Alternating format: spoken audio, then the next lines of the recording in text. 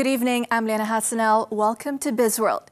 PETRONAS has maintained its position as the world's strongest oil and gas brand for the third consecutive year.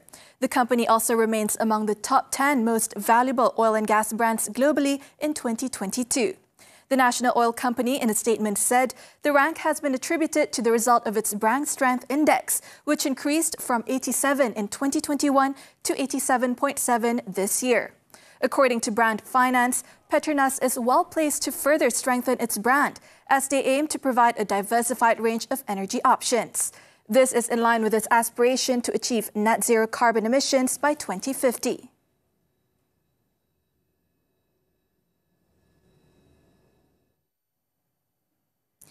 Hong Leong Investment Bank believes it is too early to turn bearish on the plantation sector, as crop recovery remains uncertain at this juncture. The crop recovery would remain uncertain this year as palm output recovery in Malaysia might disappoint because of labour shortage and under-application of fertilizer due to its shortfall and high prices. The firm said La Nina is expected to return for a third year in a row by September or October and would likely affect palm production, as it coincides with seasonal pickup in palm production cycle and upcoming soybean planting in South America, particularly Brazil. It added that prices of crude palm oil and soybean tend to strengthen as La Nina sets in and weaken when the weather anomaly subsides.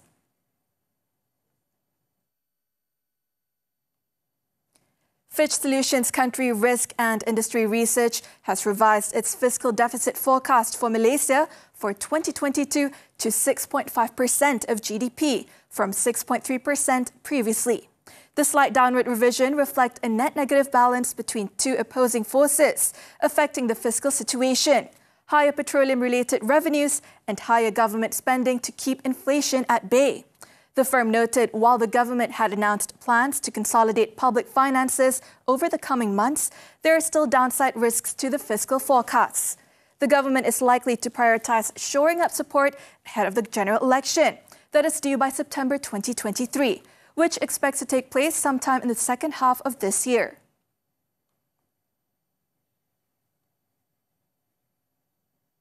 The Real Estate and Housing Developers Association Malaysia, REHDA, will work closely with the government to address the rising construction cost problems faced by developers.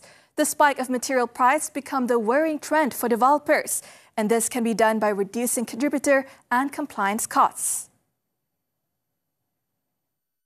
As developers and as responsible developers, we try to manage our costs in various ways so that we're able to contain the selling price, that's something that can be digested by the consumer market. Additionally, because as developers we're unable to control the raw material prices, these are external factors, we try to work very closely with the government so that other costs such as contribution costs that we have to provide during the project and compliance costs can be reduced. The association hopes savings from the reductions can be passed on to consumers. Meanwhile, in terms of affordability, it said the issue needs to be viewed in the ecosystem as a whole, not only house prices, but also the consumer's ability to get loan or finance assistance. Consumer electrical and electronics retailer SenHeng New Retail Berhad has allocated 74.3 million ringgit for capital expenditure this year. According to its executive chairman, Lim Kim Heng, majority of the capex will be utilized to launch 21 new or upgraded stores this year, amounting to 49 million ringgit. So we want to win in every business territory within the 5 kilometers of every store. So we allocated 60% of our deposit, over 100 millions, 160 million, something like that, for the next 3 years. So our focus will stay there until we achieve every store territory champion. The company targets to double its market share from 13% in 2020 to 30% by 2025.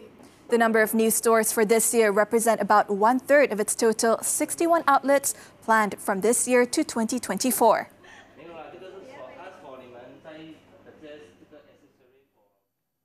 And that's all for Bizworld today. I'm Liyana Hassanel. Thank you for watching and keep tuning in to TV3.